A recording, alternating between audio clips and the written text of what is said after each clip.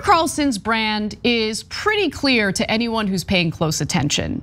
He will deny white supremacy in the United States. That's really a huge part of his brand, while also saying something that has a kernel of truth to it, something that maybe appeals to populist sensibilities in the United States. And in this particular case, he decided to not only deny white supremacy, which is a trend with his show, but also shockingly criticize US imperialism, which is something that Tucker Carlson has been in favor of throughout his entire media career.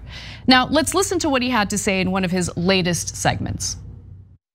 Does anyone in power really think something called white supremacy is the single greatest threat America faces? No, of course not. No one thinks that. Susan Rice knows it isn't true. So does Barack Obama. So do all of the other architects of this particular lie. They made it up in the first place, so of course they know precisely how false it really is. They may be liars, but they're not delusional. In real life, they understand perfectly well what actually threatens America. They've seen it up close. It's the culture that produced them. It's the decadent rich people from their class at Harvard. It's the gender studies department at Cornell. It's the cat cafes in Austin and Asheville. It's the Monday editorial meetings at the Atlantic magazine, where David Frum is treated like an important intellectual rather than some dopey middle-aged Canadian Twitter celebrity whose life goal is to force America into yet another unwinnable, pointless war. Those are the people who actually detest the country. They're the ones who are working through the night to destroy it. They're the people who are committed to and in the process of excusing violence. So if you wanted to save America, these are the people you'd be worried about. They make the Iranian nuclear program look like nothing. Oh, is Tucker Carlson concerned about unwinnable, pointless wars? Because I'm old enough to remember what his rhetoric was like back in 2003 when the Bush administration was considering, at that point, they were considering a preemptive war in Iraq. I didn't hear any protests coming from the likes of Tucker Carlson, heir to the Swanson wealth. And now all of a sudden, he, of course, he's very on brand when it comes to denying the very real situation that we're dealing with in this country, and we have been dealing with for centuries regarding white supremacy. On the other hand, he's now pretending like, no, I've always been against US imperialism. But of course, as we know, what really gets Tucker Carlson so angry is the video that was just released by the CIA in an attempt to recruit new people, new agents to the agency. And so he refers to the CIA as as some woke organization. He doesn't like the language that they used in their recent ad. We talked about this on the show and we explained the problems that we had with the framing in that ad as well, but of course it came from a genuine anti-US imperialist perspective. Tucker Carlson doesn't fall under that category at all. He has been very much in favor of the United States invading countries for useless forever wars. But before we get to the details of that, because I want to make my case and I want to provide evidence for that case, let's first focus on what he has to say about white supremacy in the United States, because he claims that it's non-existent. He claims that it's completely made up by the Democratic Party, by the Obama administration, by intelligence officials during the Obama administration. Just completely made up. As if we haven't had several mass shootings in this country that were specifically motivated by white supremacy. One of them was in El Paso not too long ago when an individual walks into a Walmart and opens fire, killing dozens of people because he has a problem with immigration from Latin American countries. He'll deny that that has anything to do with white supremacy. Christopher Wray, FBI director, has said over and over again that one of the top threats domestically right now is the rise of right-wing extremism. In fact, it's one thing for me to just say it. I like to actually show the audience evidence of the case that I'm trying to make. So let's take a look at this video. Police in Texas are investigating a possible link between a 21-year-old white male suspected of killing at least 20 people inside an El Paso Walmart and an anti-immigrant manifesto shared online minutes before the shooting. The 4-page document posted to the message board 8chan calls the Walmart attack, quote, a response to the Hispanic invasion of Texas.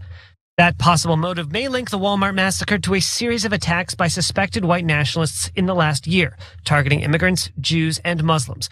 Racially motivated violent extremism, specifically of the sort that advocates for the superiority of the white race, is a persistent, evolving threat. It's the biggest chunk of our racially motivated violent extremism cases for sure.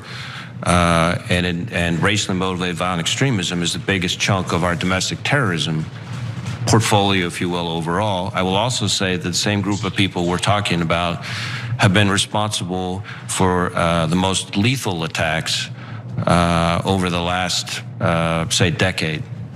Jews will not replace us was the chant in Charlottesville in August of 2017. And just the other day, the president essentially said that they were fair. And we have seen a spike in anti-Semitic acts in this country. The Anti-Defamation League, the FBI have all shown that anti-Semitism is on the rise in the United States. And I don't think we can say that it's divorced from the political rhetoric that we see right now. To deny that white supremacy exists in America is absolutely ridiculous, and Tucker Carlson knows it. He's a white supremacist himself. But this is the type of red meat that he loves to throw out to his audience because it's his bread and butter, really. What else would Tucker Carlson talk about? He pretends to want to hold corporations accountable for their unfair behavior, but does he actually propose increasing their taxes? Does he actually propose regulations? No, he doesn't do any of that.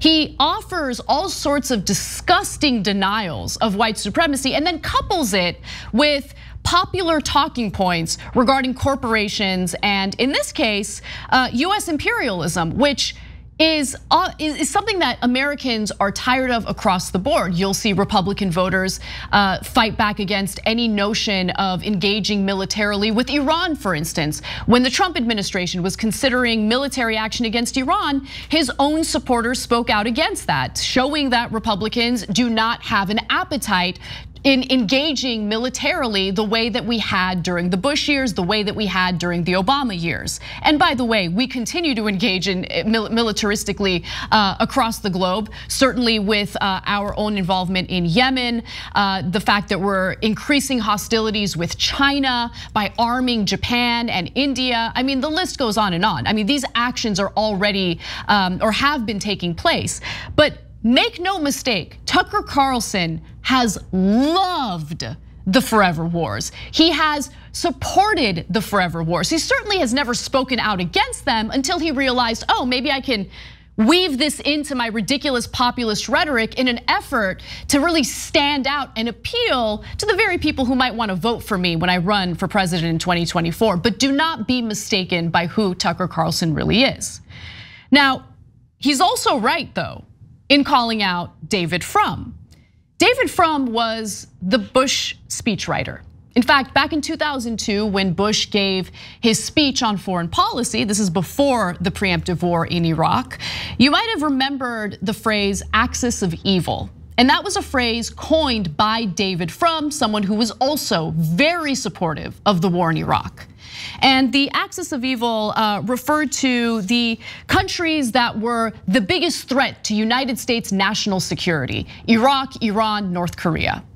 The warmongering rhetoric coming from the Bush administration was significant. They needed to manufacture consent for the wars that we're still engaged in. And so David Frum was part and parcel of that. He helped to craft the narrative. He helped to convince Americans that we absolutely needed to engage in that preemptive war, that we absolutely needed to ward off this dangerous threat to US national security. And so Tucker Carlson's right about Frum. But again, let's not forget who Tucker Carlson was. And maybe this compilation will remind you. Iraq is a crappy place filled with a bunch of, semi-literate primitive monkeys. But I just have zero sympathy for them or their culture, a culture where people just don't use toilet paper or forks. And the way they treat women, I agree with you. Their culture is, but you're in their homeland, and you're over there as an American who they hate, and they want nothing more than the Americans off of their soil. So they're not going to play games. They can just shut the f up and obey, is my view. How could you salvage Iraq at this point? I don't, it's beyond our control. I mean, if somehow the Iraqis decided to behave like human beings or something. He'd need to say, look, I'm a bigot, okay? I'm a bigot. I don't like Islamic extremists. Like, if you are really heavily into Islam, I'm sorry, I don't care for you that much. And I don't care what that sounds like. You can call me a racist. You can come whatever the f you want. For Tucker Carlson to try to to launder his reputation as someone who was an opponent of these wars is ridiculous. And he knows that video exists. He knows exactly how supportive he was. And of course, we're gonna bring these videos up and we're gonna call him out. It is fascinating though that he failed to provide a single example of how he differs or differed from David Frum at the time. It's because those examples don't exist. He was in favor of the Bush administration. He was in favor of these wars. And as you heard from the language in that compilation video, he's also very much in favor of white supremacy. So while he denies it, there are countless examples of him spouting white supremacist talking points on his show and on other people's shows as he called in. Now let's get to David Frum, because he did not like the fact that he was mentioned in Tucker Carlson's segment. And I want to be clear, there are no winners here. Tucker Carlson, clearly awful and a liar, but David Frum, not a good guy, doesn't deserve cookies, doesn't deserve credit. And so he responded by tweeting this.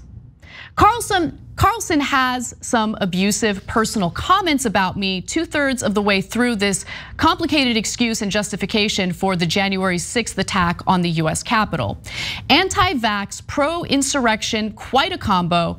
As to the abuse, I'll say this. I've known Carlson for more than 20 years. We were colleagues at the Weekly Standard in the 1990s. I appeared fairly often on his MSNBC show in the 2000s. We were Washington friends. We had lunch. He came to parties at my house. And by the way, I totally believe him on that. But as we've learned with Liz Cheney in the House, there's really no loyalty among Republicans when people's political careers are on the line. But Frum continues and says this. All this was during the period of the Afghanistan and Iraq wars. Carlson now proclaims his fierce opposition to both. But when it mattered, when his already influential voice could have made a difference to the national decision, he was a ferocious advocate of both wars. He's right, so far so good. But here's where David Frum loses me, and I think loses a lot of other people, as backlash to this tweet would show you. I supported the wars too, of course, but Carlson's support was way more outspoken, radical, disdainful, and frankly, bloodthirsty. His radio broadcast description of Iraqis as primitive monkeys resurfaced in 2018. And then he goes on, but I want to focus on that tweet, because when I say that there are no winners in this story, I really mean it. What Frum is essentially saying is, yeah, I mean, I supported the war too, of course. But I'm better because I did it politely. I'm better because I did it in this professional context of speech writing, where I helped the President of the United States craft this narrative meant to terrify Americans and convince them in supporting these wars. That's what David Frum did. He gets no credit, he gets no cookies. The polite rhetoric he might use is no better than someone like Tucker Carlson supporting the war in the way that he did.